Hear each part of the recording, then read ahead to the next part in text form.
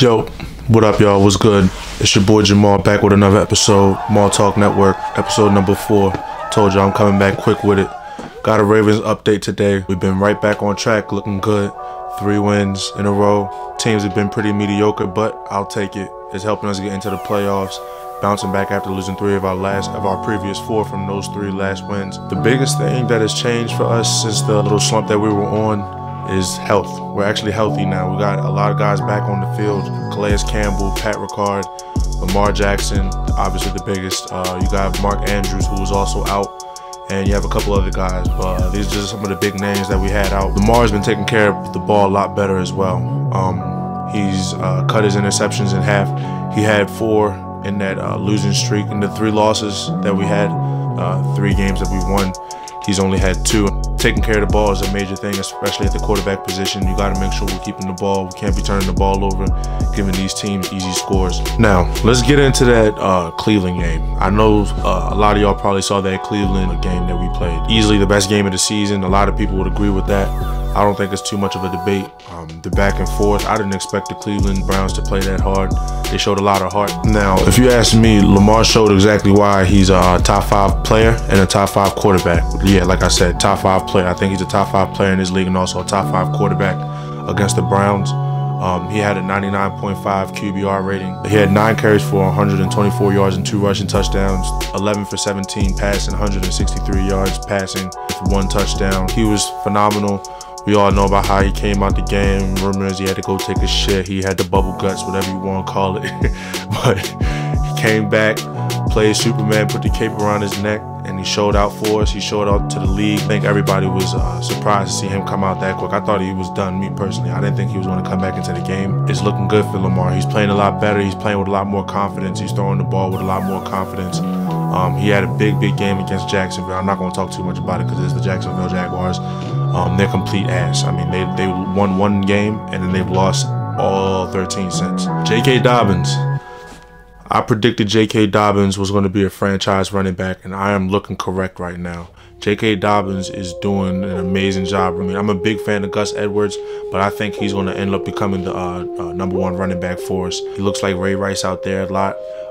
The one thing that he can improve on is catching the ball out the backfield. That's the one thing that I can't really compare him to with Ray Rice, because Ray Rice was elite when it came to all-purpose yards. JK's not all the way there. He's got 110 touches for 568 yards and 6 touchdowns. That's 5.2 yards per touch. I mean, that's really, I mean, when you're getting over 4 yards a carry, when you're getting over 5 yards a carry, I mean, that's elite. That's elite numbers right there. I mean, give him a couple more years and we don't even have to pay him yet. But when the time comes, we got to pay him, because he's going to be really important. Mark Ingram, he's showing his age. He's not really doing the job that we thought he would be doing this season. I think age and attrition is kicking in with him, and the battering ram style of running that he has is starting to catch up to him, I think. So we need to keep Gus Edwards, and we need to make sure we pay J.K. Dobbins as well. Pro Bowlers were announced. We had 7 of them, most in the league. Not 13 like we had last year, but 7 still the most in the league. You got Calais Campbell, you got Orlando Brown, you got the long snapper Morgan Cox, you got Marlon Humphrey, Matt Judon, Justin Tucker, and Project Pat Ricard. So nice representation. I would have loved to see Lamar in there. Shout out to the guys that are representing us. Judon doing his thing, real cool dude. I actually played basketball with him a couple times. He's really cool dude. He's actually a good basketball player too. Man's fucking massive. I mean, this dude is huge. Made me look small. Now, there was this guy that we drafted. His name was Hollywood Brown. He's no longer known as Hollywood Brown to me. His name is Bollywood Brown. We're going to call him Marquise Bollywood Brown, because he's not about that action like Hollywood is. Hollywood is all about action and excitement. He's really dropping the ball, literally, when it comes to this. He's not having the explosive plays. He's not showing up the way that he claims that he's supposed to be showing up. He's going on Twitter talking about how he's not getting enough touches, but he had 3 drops against the Cleveland Browns. He had 3 drops. Granted, now I'll give him a slight bit of credit. He caught the touchdown that I believe gave us the lead in the Browns game. He caught that touchdown and took it into the end zone. I'll give him that. But 3 drops, that 1 touchdown you're not forgiven for the 3 drops, and overall just the poor performance the whole season. 1 touchdown doesn't change all that for me. I need to see a consistent body of work, and he doesn't have that. And I'm not out here to just bash a dude because I'm not even in his position. He hasn't shown up, and people have a lot of things to say about it because he went out and ran his mouth about his touches. And when he finally had those touches, he dropped them. So this is what happens. Your name is Bollywood Brown until proven otherwise to me. And that's just how it goes.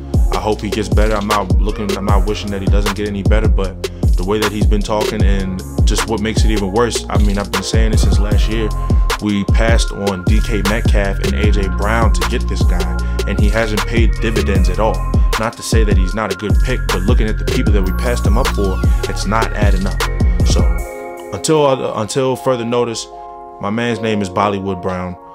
Bollywood Brown is going to be his name, and it's going to stay that name to me, like I said, until further notice. So now let me break down these playoff scenarios. If we win our last 2 games combined with a Cleveland, Indiana, Miami, or Tennessee loss, we'll get into the playoffs.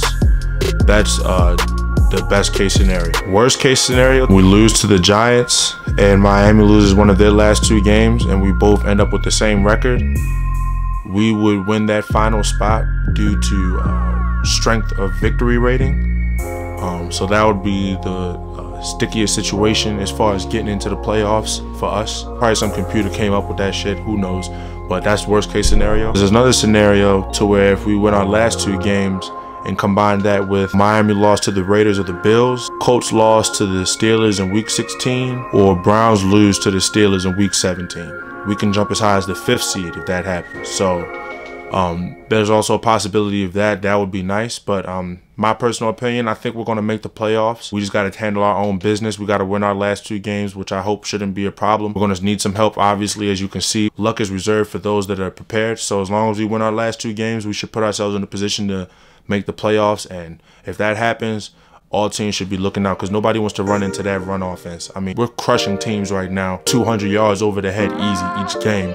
Nobody wants to play against a team like that in the playoffs. We're winning the line of scrimmage against everybody we run into. In the losses, we're still dominating the line of scrimmage, and that's where the football game is still won and lost at. No matter what happens, I don't care how pass happy this league gets, the game of football is always going to be won at the line of scrimmage. Those big boys down in the trenches with their hands in the mud are always going to be the ones that decide how the game goes, especially in the playoffs. So playoffs come around, we get in there, teams ain't going to want to run into us. We can tell you that much. So got another update on the Ravens hometown team, Baltimore. Y'all know how that go. Tell me what y'all think about what's going to happen as far as the last 2 games.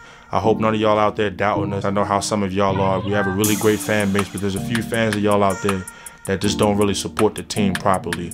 You know, it's like y'all really are quick to just bash us. So it's always funny, especially y'all Steelers fans that are from Baltimore. I'll never understand that. If you're a Steelers fan and you're from Baltimore, you're really, really corny. I mean, I look at you like an Al Sharpton ass nigga.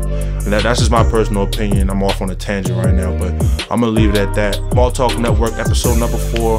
I'm over here working on number 5 now. Shout out to everybody that's been showing support, everyone that's been liking the video, everybody that's been commenting, everybody that's been sharing the video. Appreciate it. Do it again. Tell me what y'all think about everything that's happening with us in the season. Comment down below. Hit that like button, hit the share button, all that good stuff. Small Talk Network, episode number 4. I'm out. Deuce.